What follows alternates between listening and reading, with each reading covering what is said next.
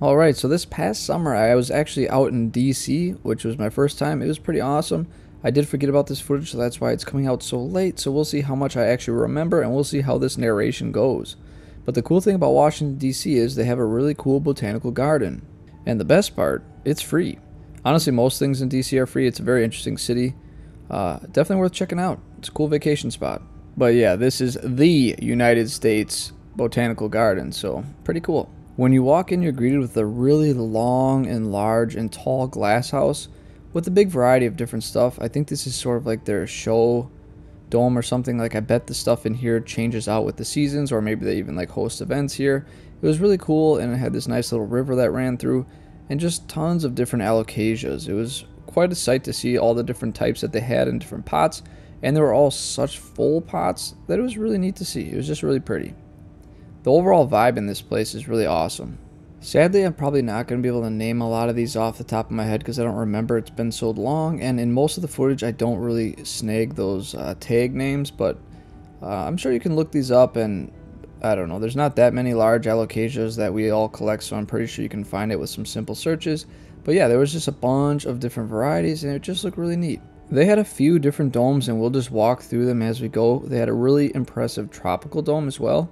Some of the botanical gardens that I've been to in the last year or so are really lacking in their anthurium department as far as I can tell, and so this place actually had a decent variety. I was happy to see some larger velvet anthuriums and a lot of other cool species that I have yet to see, or just it's nice to see them in these environments because, like I said, some of the ones I've been to in other states just haven't had a huge anthurium collection. You could tell this place has been around for a very long time because they had a lot of really cool water features and a lot of awesome aerial vines. I mean, the place was really well grown in, and it just had a nice, awesome vibe and feeling. It was really cool. And again, they had a lot of anthurium everywhere, and that always makes me happy because that's something I just like to see. I'm a big fan of anthuriums, and a lot of theirs were also pollinated, so there was berries and stuff. I was looking for someone to ask if I could have some, but I really couldn't find any workers that weren't busy doing something. They had a really nice monstera. I'm not sure if this was Addisonii or something similar, but you can see how when they grow up the trees, they get much bigger leaves. This is another reason why you got to get a lot of your aeroids on moss poles, because you can see there's quite a difference. Overall, they really just had a nice variety of stuff. Again, there's monstera, philodendron, a lot of ferns, anthurium, a lot of things that I can't even name, alocasia. There's just stuff everywhere, and it was nice to kind of pick out the ones that I know and see some new stuff that I haven't seen before. This was a really amazing philodendron that I recorded. This one is Philodendron domesticum. It was just an incredible species. I mean, look at the size of this thing. It is really just turning this giant mass of leaves and roots, and it was just really a sight to see. I love this kind of stuff. I really like these massive, mature plants that you can tell have been in the conservatory for years and years.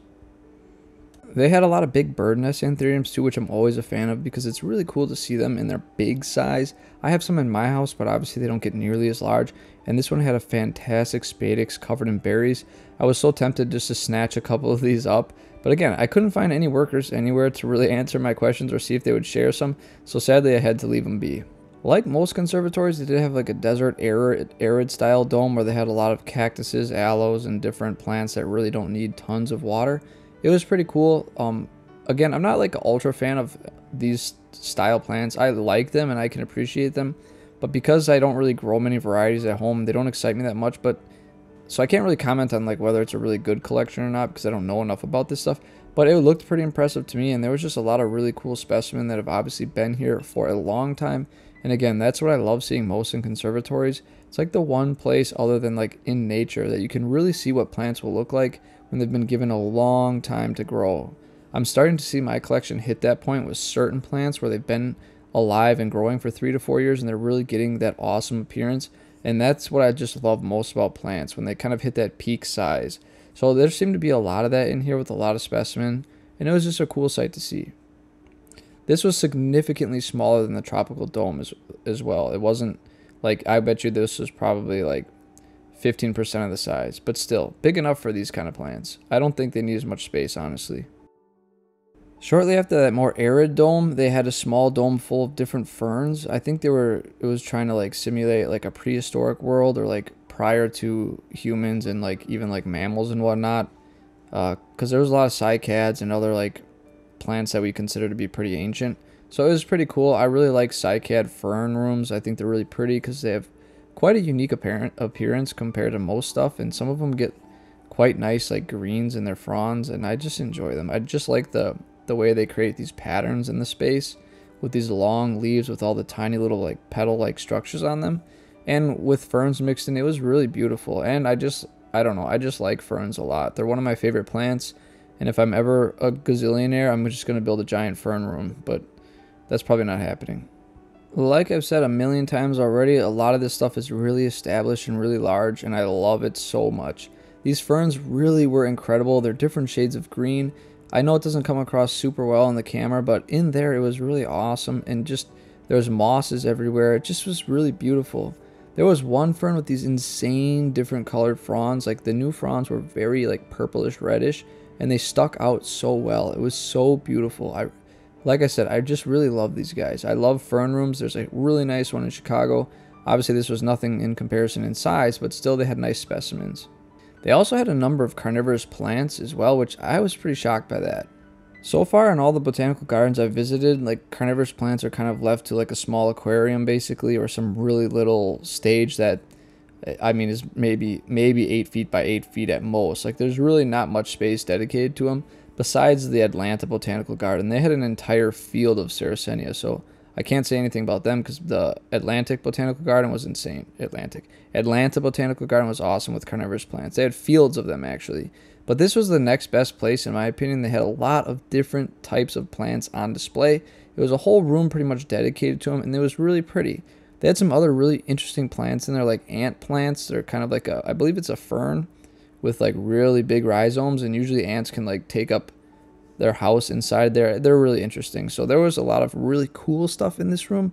Again, definitely different from most other botanical gardens I've been to. Maybe because this is like the United States Botanical Garden, they have a good variety. I'm not sure, but they did a really good job. It's not really a labyrinth, but there's a lot of like interconnected domes, and it's make sure you explore a little bit because it's easy to miss a section, quite honestly. But I found myself back in the tropical dome, and I decided to give the actual like catwalk a try. So the cool thing about this place, and I saw this I think in Spain actually, they had some pretty cool greenhouses. I don't think I recorded that because I didn't bring any like video cameras on that trip because it was whatever, that doesn't matter. Point is, they had a really cool like elevated experience. So you can go up all these stairs, or I even believe there might have been an elevator.